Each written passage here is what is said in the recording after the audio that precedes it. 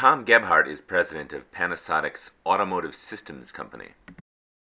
I wanted to know more about Panasonic's connected car technology and what it has to do with sustainability. So there's two elements of what we do with it. It's infotainment, which means information entertainment. We understood the benefit of the entertainment piece of it, bringing that experience into the vehicle. What we didn't fully understand is once we enabled the connectivity and brought information to the vehicle, how powerful it could be in using that.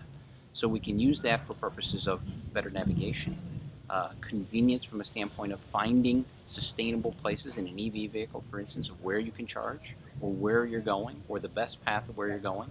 It reduces some of the anxiety of the range anxiety because now you're always connected and you know how far you are from a station rather than having to guess.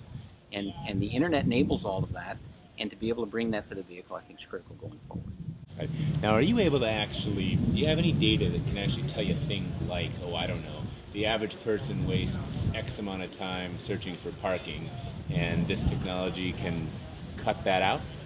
We don't have the data so much of saying what the habits are, but we know what the need is. We know, especially in the vehicle, that there isn't a lot of time for search, where if you're on the internet externally, there's quite a bit of time for search. So if you're very specific, you know your need, the application then speaks directly to what your solution is going to be, meaning I need charging stations, or I need parking, or I need direct access. That information can be much more readily available and then tailored to your need rather than trying to do a broad search or trying to do it on your own, even with the navigation systems that exist today that are more generalized.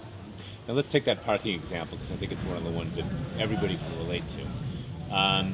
It's going to take more than just the car, right? The parking lot itself has to have some technology. It's got to be communicating somehow. Is that part of your technology, or is that a matter of collaborating with some of the other companies and providers and everything else out there in that ecosystem? Today we're the receiver, so we're the receiver of the data coming in. So we're trying to enable the vehicle to be able to be capable of bringing that data in a way that is eloquent and not distracting to the driver. That's where we're focused, right? So from our standpoint, today we don't extend that further. We see a ecosystem that's out there with government agencies and those other people in parking systems and such that should be able to enable that. But it's not a stretch to say that we could take it beyond that if we needed to. But right now we're focused on internal in the car and trying to deal with the driver.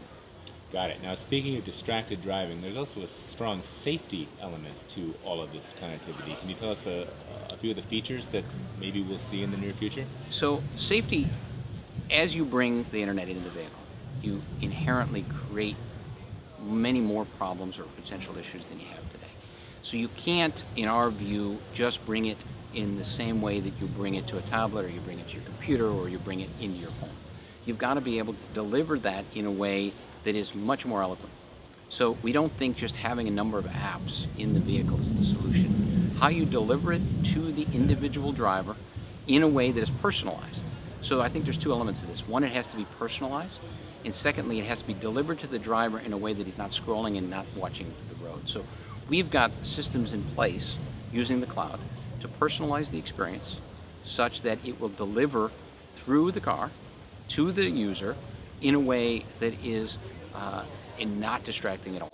So personalize your environment through the entertainment system, and then even from a standpoint of enabling the safety devices such that it is making you aware of the things that are either coming or the things you should be aware of.